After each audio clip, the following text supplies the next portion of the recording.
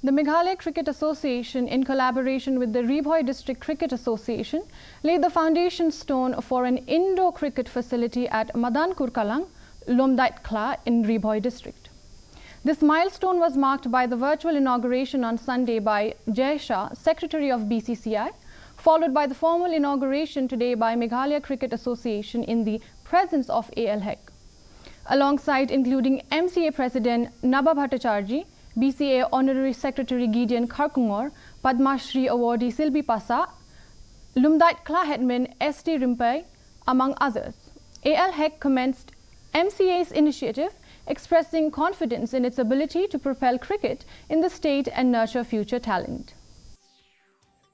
To the MCA for giving the proposal for setting up the indoor cricket facilities here at Kla, Kurkalang.